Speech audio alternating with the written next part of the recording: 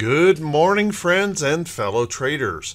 This is Doug Campbell with Right Way Options, and this is the morning market prep video for October 27th, 2021. Well, my goodness, yesterday we had all kinds of bullish activity in the early part of the day, but by the end of the day, we saw a little bit of selling pressure coming into the market. Everyone was highly anticipating these big tech earnings, but wasn't really quite sure what the results might be, so they sold off just a little bit heading into those earnings reports. By and large, they came off pretty well, but interesting that not major changes in the price action of some of these charts after some rather blowout earnings from Google and Microsoft. So let's take a look at these charts this morning, see if we can gain some information about how we may want to approach the market for today in the hump day version of the morning market prep video. Good morning once again, everyone. Thank you so much for being here. I really appreciate it. It means the world to me to have so many folks that leave such kind comments, and I truly appreciate it. You know, it does take quite a bit of effort to put out a daily morning video, but it's worth the effort because one of my major pleasures in life is helping other traders do a better job and see their profits improve. So thank you so much for everyone who does participate with these videos. Let's take a look here at these charts and see if we can gain some information. First off, one of the things that we can see that's a little bit noteworthy is for the first time in 10 days, we have a black candle on the chart. Bit of a bearish engulfing candle, maybe more of a dark cloud cover candle in the chart. Now, a dark cloud cover or a bearish engulfing candle must have a follow through to be valid, meaning we must see that follow through and close lower than yesterday's close. Now, whether that can happen with all of this data coming our way, you know, that's going to be the question. But one thing for sure, if we do rest and pull back we have some price support levels that we could hold on to and gain a little bit of price support. Now, I will say that if we were to pull back into this stronger level of price support, that could be a rather painful pullback for a lot of folks, particularly if you got in late stage in the move. And let's also keep in mind that if that level right in here would not hold, then our bigger price support level is down here, and that would certainly raise some eyebrows and bring some pain into the market if that were to occur.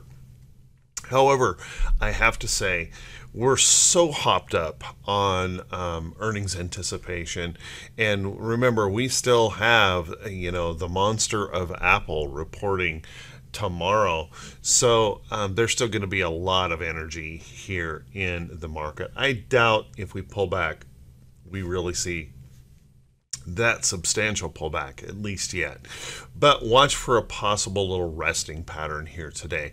And we do have some economic data that could encourage that just a little bit more. Let's take a look at the SPY. SPY also extremely bullish yesterday, pushing up, setting new record highs, leaving behind a bit of a, well, not exactly a shooting star pattern, has a little bit more weight on that, but certainly a little bit of a bearish pattern that we haven't seen for a while here in the market with all of the buy-side energy. So watch that carefully. We've pushed through those record highs. We could have a resting pullback into here, and that wouldn't hurt us at all. As a matter of fact, I think it would be a healthy move for the market. And just note that if that doesn't hold, we have very little price support you know, in this rally. And notice we've got big gaps left behind. So if that does not hold, then you tell me, but we could have some pretty substantial pullbacks if those price levels don't hold here in the market. So watch carefully for that. The NASDAQ, it's been lagging behind a little bit, but boy, it surged hard yesterday. It really was in a push. Wanted to see some new records, but just couldn't quite get her done. Pushed up into here, and we tickled up here and just couldn't hold on to it. Pulling back, and as you can see, putting in a shooting star pattern, which is a topping pattern. And if we were to get a little bit of follow through here on that, we might maybe hold in this price support level. I suspect if we push on lower, we'll come back down here and test this little support level, which is a good thing that we have placed some price support underneath this level here. So watch that carefully. If we slip down into here, wouldn't be a major problem. Now that would bring up that possible double top in the pattern or in the chart if that were to continue to fail. But so far, with all the energy that we have on the buy side, I would think that's unlikely, at least at the moment. We would need some kind of major stumble in the market for that to occur. So just watch that carefully.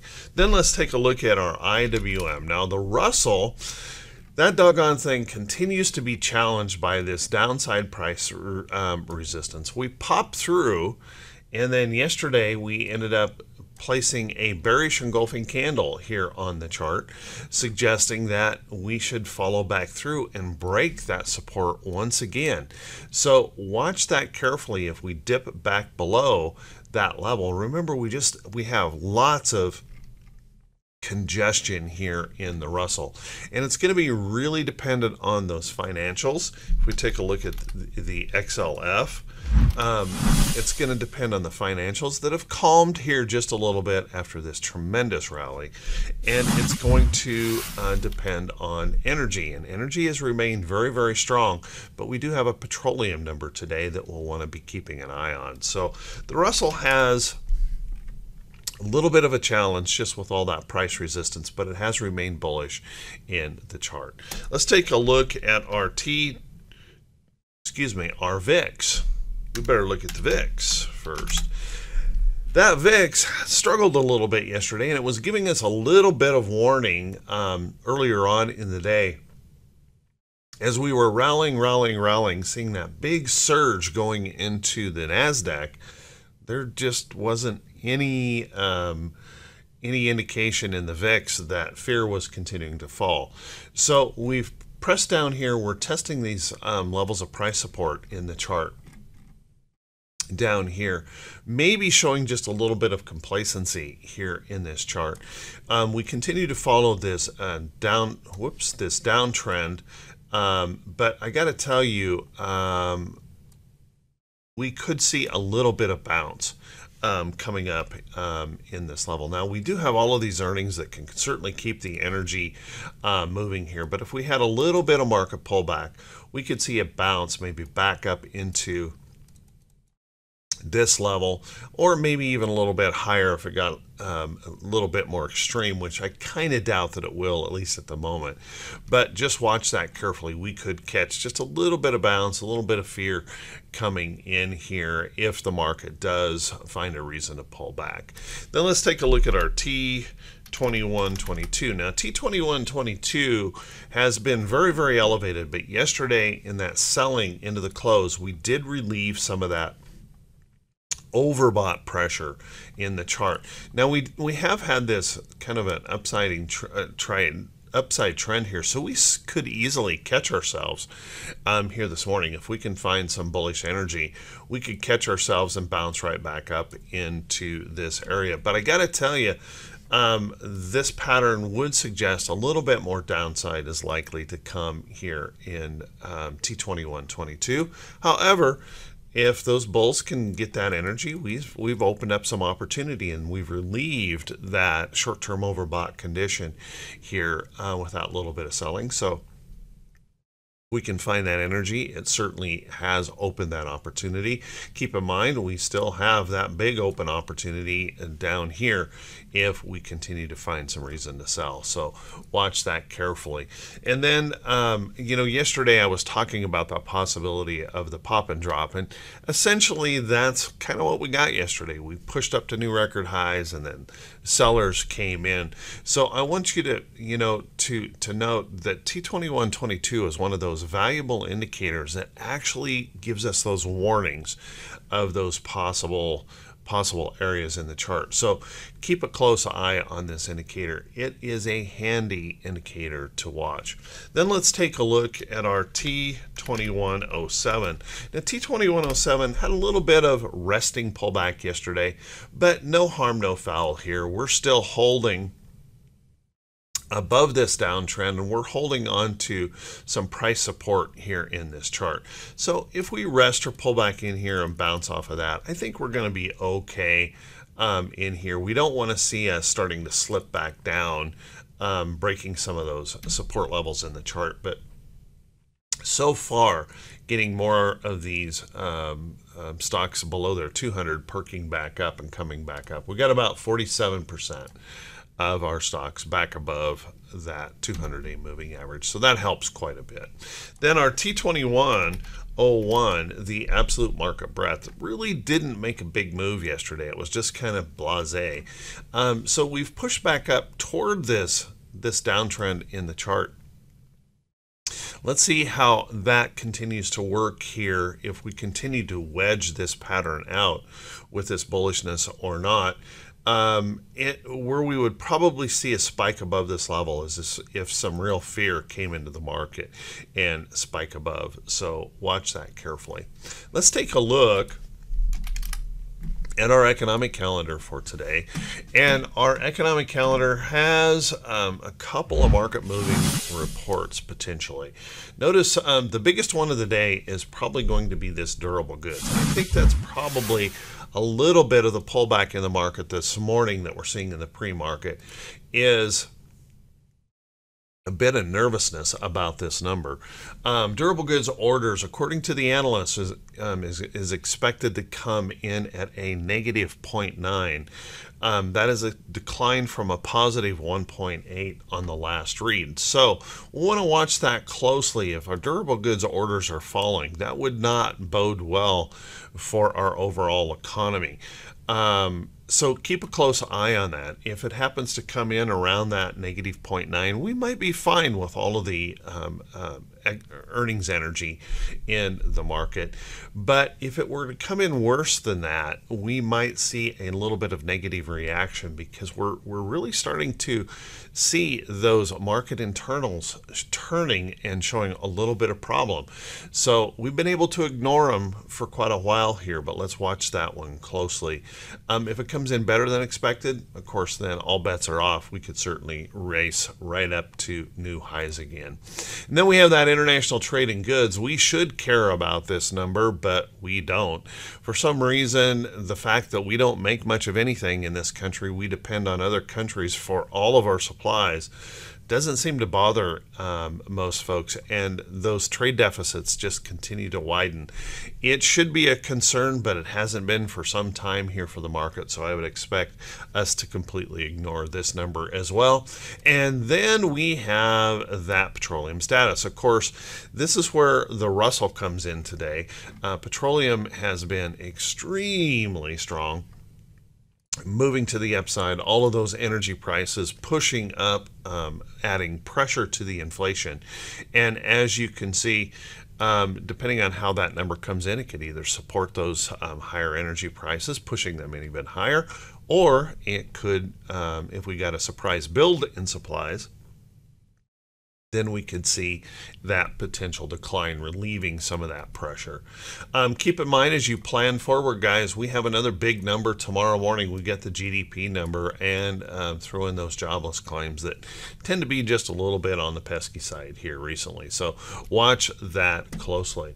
Let's take a look at our earnings calendar. Now, we have a big earnings calendar here today. We're getting close to 200 companies reporting, and tomorrow over 200 companies. on that list. So if you want to get a full list of the notables, guys, you're going to have to hop back to the blog, and you can get to the blog just by clicking that link below the title of the video. I just put a handy dandy link right there, right below the title of the video, so you can jump back. You can check on all of those reports coming out this morning. Let's take a look at Coca-Cola. Coca-Cola has reported this morning, and wow, a big pop coming here on Coke. It looks like they bested those results pretty strongly, so keep a close eye on Coke. We have Bristol Myers that will be reporting today. We'll be hearing from General Dynamics. We'll be hearing from General Motors and Ford. So lots of reports here. We've got a Harley-Davidson report in here to be paying attention to. We've got eBay after the bell today as one of our techs reporting today. So with all of these reports, guys, anything is possible. Make sure you're paying close attention to these and be careful, because we have seen a miss in stocks like Texas Instruments, very punishing moves if we happen to catch that miss. So watch very, very carefully and don't overly anticipate on these earnings events. They can be really punishing if they happen to go against you. Let's take a look at some stocks that could be setting up, guys. But before we do that, if you could do me a quick favor, this is the first time you've seen these videos, please click that subscribe button on YouTube, and also click that bell icon so that you can be notified every time I post a video. And also, guys, if you could do me a favor, if you feel like this video was worthy, if you found it helpful, please do me that favor and click that thumbs up button. Leave a brief comment. It's the engagement with the video that makes the difference. So the more you engage, the better it is, and the more times the algorithm will show these videos to other folks. So thank you, everyone, for those who take the time to do that. And also a big shout out to everyone who continues to support the channel through the Buy Me a Coffee link. Again, below the title of the video. Members of Hit and Run Candlesticks, Right Way Options, you guys support us already. There's no requirement, but I put that there for folks that aren't members and utilize this information and would like to help support the channel. So thanks to everyone who does do that. You guys are truly awesome, and we're going to see some changes coming to the channel here soon. Hey, by the way, guys, we went over 24,500 subscribers. We're headed toward that 25,000 level, and like I have said before, I am a wood carver, and I've been preparing some Christmas trees for family and friends and stuff like that that I've carved, and I will be giving one of these personally carved trees away to someone on the channel for thanking you for reaching 25,000. So when we reach 25,000, just watch for that. We'll do some kind of a special drawing thing, and that'll be kind of a fun day. And I'll get that shipped out to you. Let's take a look at some stocks setting up, and please realize, guys, that as we look at these stocks, these are not recommendations to buy or sell any security. As a matter of fact, you need to do all of your own due diligence. Blindly following someone else's trade is a very, very bad idea. You need to understand the risk and plan that risk carefully. Let's take a look at some of these metal stocks. Take a look at Alcoa here. Whoop. Boy, I've got a really fast mouse here all of a sudden. Alcoa, doggone it, I would have been kind of watching this. We have this aluminum shortage beginning to happen, and I was thinking we might catch some support in here and start lifting to the upside. Unfortunately, that is not the case. Now, my rule is when we break a price support level in the chart, when we push down, break a price support level, then this stock is no longer a candidate for a long until it can recover that support and move up from there. So Alcoa, doggone it, you kind of disappointed me here. Possible failure here coming in Alcoa. Take a look at General Motors. GM. Now, GM's going to report earnings today, but we have a really good setup here in this chart. Notice that we've moved up nicely in a trend. We've kind of drifted out here sideways. We're consolidating in this area. So I've actually placed a price alert on this chart. I got to tell you that earnings could mess that up absolutely and completely, but keeping a close eye here on General Motors for that potential upside move. You might want to keep an eye on a stock, Fubo. Fubo, notice we've got this big old downtrend break. There's that tried and true pattern. If you guys haven't seen that video, just go check that out on the YouTube channel. Just a few days ago that was posted, but we break this downtrend and we're holding this higher level of support in here. And so I'm kind of watching this. Now, certainly we have a pretty substantial resistance level in this chart to consider. So you may not want to buy it right here as it tries to poke out, because we could pop and then turn around and fail. But we could also wait for that thing to break, hold this higher low up here, and then move on through to the upside. Fubo could be an interesting one to be keeping an eye on. Let's take a look at that silver. Silver pulling back to this trend. Now, we have seen gold and silver and other metal stocks starting to really get strong. Now, silver has got a little bit of a problem here in the fact that it's pulled back the last few days, and we're still holding above our 50-day moving average. But I got to tell you, other than that, with this price resistance above and holding in this trend, if we were to find some bulls in here, that possibility over the next couple of days, we could start pushing back up and maybe break through some resistance in that chart. Keep a close eye on silver.